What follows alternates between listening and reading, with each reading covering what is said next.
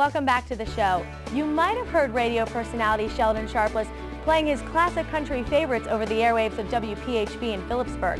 Jed Donahue sat down with this local celebrity. On WPHB Radio, 21 minutes past 9 o'clock here in the morning with Sheldon. Radio on-air personalities are rarely seen, but their voice can become the soundtrack of your community. Sheldon Sharpless started his journey at WPHB Radio in Phillipsburg in 1960 and is still going strong 50 years later. Sharpless said it was his brother Dean, an engineer with WPHB in 1959, who helped him get into the radio business. Sharpless is a throwback to the radio days when you actually played records, not CDs or music that plays from a computer. And he still plays vinyl records during a show to this day and loves the authentic sound that comes with vinyl. Yes, it does. Yes, it does. A lady down Carthage told me one time, I know if I hear the scratching on there that you're playing a vinyl record. but they know that. It's wonderful. It's wonderful. We asked Sharpless how he has adapted to new formats in the radio business over the years. These new stuff that they come out with now, the new CDs, I'm used to playing the old vinyls, the old 78s, 33s, 45s, but I love this new setup. You don't have to worry. But you know, you come back here to try to find a record, it's something else.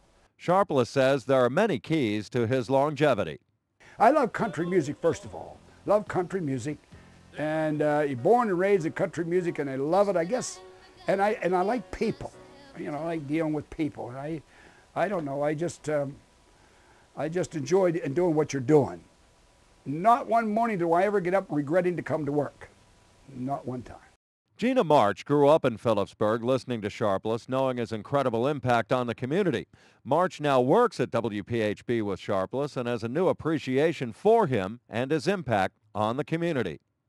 I'll tell you, he is the heritage of Phillipsburg and what he means to the community. And it's really an honor and a privilege to work alongside Sheldon. And I'll tell you, the mornings are so busy from 6 a.m. to 10 a.m. during his show. It is just really phenomenal. The amount of phone calls that come in, the amount of people that walk in to say hello, the goodies that people bring. I'll tell you, I've eaten very well since working with Sheldon. We told you earlier about Sharpless and his love of country music. One of the biggest moments of his career revolved around one of the biggest legends ever in country music. Probably Hello Darling, Conway Twitty. And the auditorium gets this, seats this. Auditorium seats 800 people. We had 1,500 in each show, 2 shows. 1,500 in each show. And he said, what's the fire marshal going to say? Well, we are the fire marshal. This is the fire department raising the money, you know. And so it was great. And Conway did a great show. And ones long after that, of course, Mickey Gilley, Johnny Lee, we had them all here.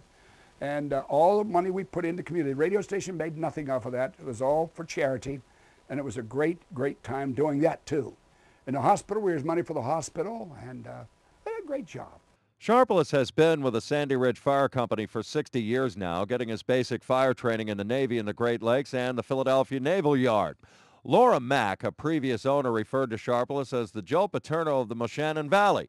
Sharpless says he just has a kinship with his listeners. No, the people in the Moshannon Valley, I love them. I love them dearly, and it isn't anything we wouldn't do. They bring apple pies to us. And they know I love peanut butter pie, because you could tell by the size of me. I didn't miss too many pies.